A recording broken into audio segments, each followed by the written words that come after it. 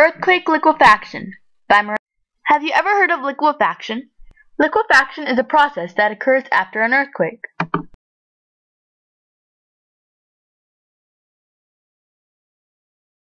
This is when water saturated or thoroughly soaked sediment temporarily loses strength and acts as a fluid, unable to support buildings.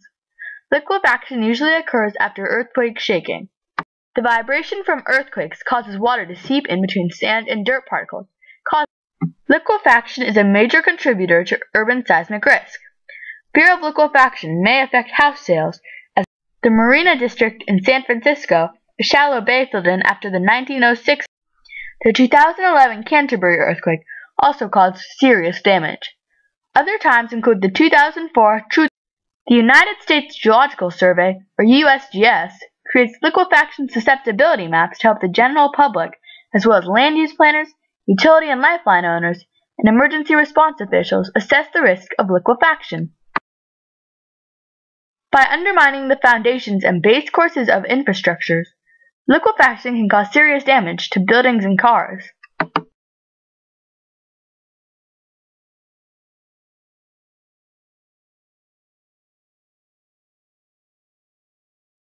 Luckily for us, solidification, also called consolidation, says solidification is the process of a liquid becoming a solid.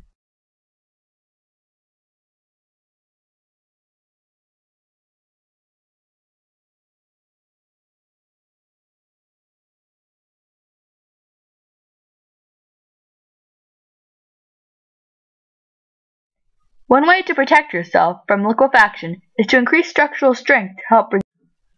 Also, stabilize the soil to prevent liquefaction. The pressure generated during large earthquakes with lots and lots of shaking can cause These are called sand boils, sand blows, or sand volcanoes, as they look like they form small volcanic craters. Thank you for listening. I would also like to thank these sites: Earthquake Glossary, Liquefaction by USGS, Soil Liquefaction by Wikipedia, Behavior of Liquefied Sand